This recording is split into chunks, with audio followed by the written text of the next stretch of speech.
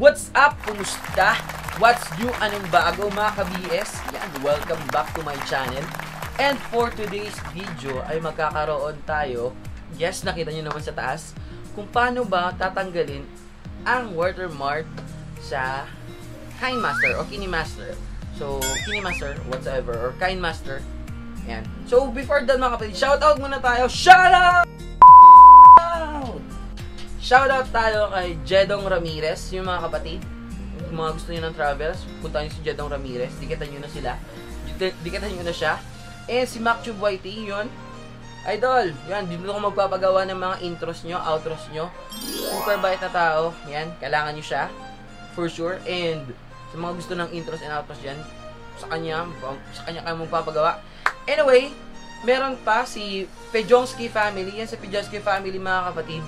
Meron siyang paraffle, meron siyang giveaways. So, sa mga hunters dyan, alam niyo yan. Hunters. Yung mga hunters dyan, alam niyo na gagawin nyo, puntahan nyo na sila. And dikitan nyo na sila. Super bait ng mga tao nito, guys. Promise. Anyway, balik tayo sa business. And, paano ba natin tatanggalin ang watermark sa KineMaster? So, kailangan natin lang siya mga kapatid, mga ka-BS, na i-download ang isang app. Yes, mga kapatid. Kailangan natin download isang app which called is yung Panda Helper.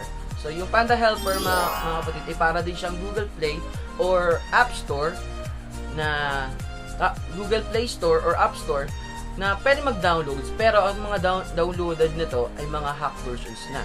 So, magda-download tayo ng KineMaster na hack version. So, anyway, and for today's ayan, kung ready na kayo, tanggalin natin ang lahat ng watermark sa KineMaster.